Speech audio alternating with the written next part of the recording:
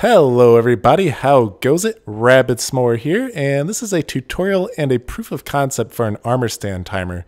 And this is something that I kind of stumbled upon while I was messing around in creative mode, and it seems to have quite a bit of potential to it. So I wanted to show it off to you guys, see if maybe it would spark some inspiration or if there were a lot of other things that you could do with this. I'm not quite sure yet.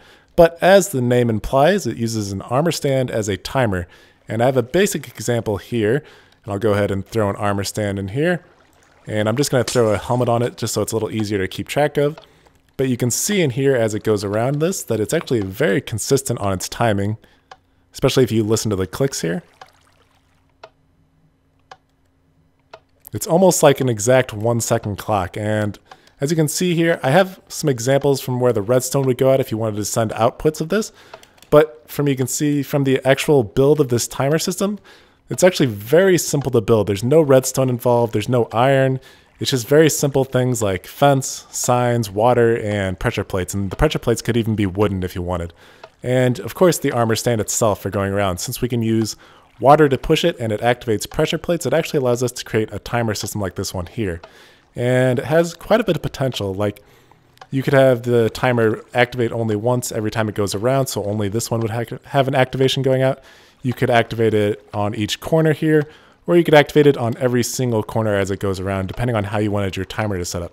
And you could also run this multiple things off of one timer. This could go to one thing, this could go to another mechanism, and you could have 4 different things on this single one here. And you could have even more if you build larger setups. So I'll quickly show how to build this example, but this is just the basic building block for how to build these types of timers.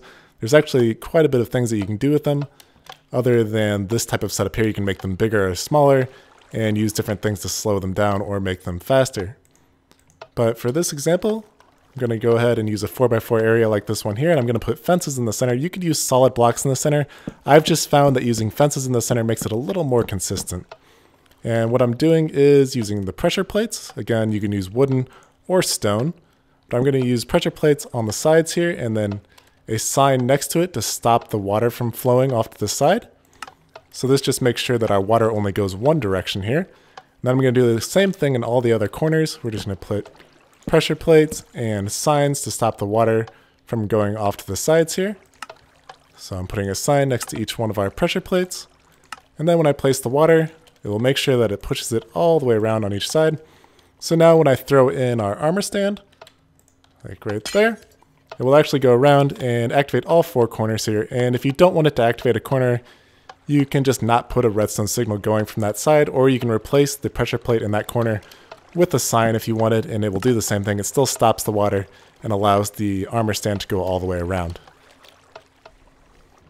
So some of the advantages to using the armor stand timer or clock as opposed to using something like a hopper timer or a redstone clock is that this doesn't break when you leave the loaded chunks that it's in. Like, if I left this area and this chunk area became completely unloaded and I came back, it would still be working just like it is right now. And something that happens with hopper timers and redstone clocks, at least that I've found, is that they have a tendency to break whenever you leave the area that they're in and then come back.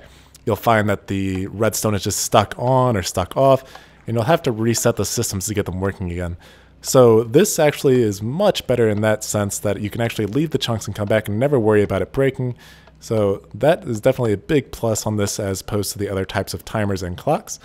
The other thing is the simplicity of this. It's very easy to build, and it doesn't require a bunch of redstone or iron to get started. It's a very simple thing to get started. You only need a bit of wood or stone or whatever you're using to build it. Like for this example, all we needed is wood to make the pressure plates and the signs and the fences and the armor stand. So it's very easy to build as opposed to a redstone clock or a hopper timer. Alright, so I want to show a couple different examples of how you can use this and how you can adjust the timing of it so you can get more exact timing on it. So this one here is a 3x3 area built similar to the one that we had, but you can see it uses only 2 water sources instead of having 1 in each corner, and we have 2 pressure plates here. So with this example, I have it set so that just this corner here will activate this light here as it goes around. So the timing is however long it takes to go all the way around here one single time. Of course, I could use the other corner if I wanted to, but this is just an example of the smallest area that you could have, or the smallest armor stand timer that you could use if you wanted to.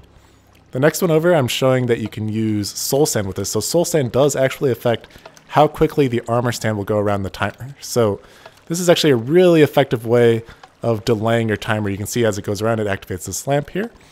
But it's a very effective way of delaying your timer, and it keeps it so you can keep your builds pretty small. Like for example, on this one, if I wanted it to be slightly slower, I could put a piece of soul sand here, and if I wanted it even slower than that, I could put another one here, and all the way around if I wanted to make it as slow as possible.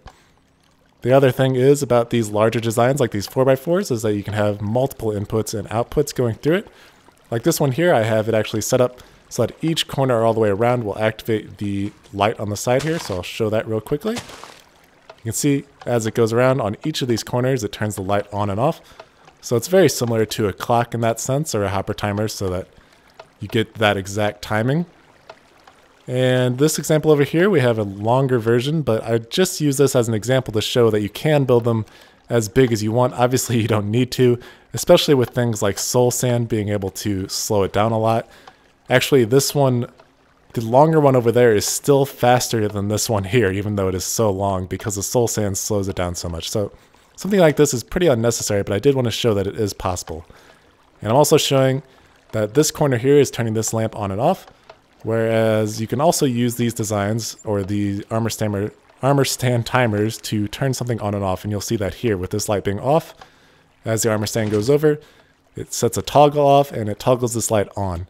The next time it would go all the way around this circuit, it would toggle this light off again. So you can use this as a single pulse like this one here, or as a toggle to toggle things on and off. And again, if you want to set things to exact timers, you can adjust the size of the build to as big or small as you want it, and you can always use soul sand to set the timer as well, just in case you want an exact timing to go all the way around.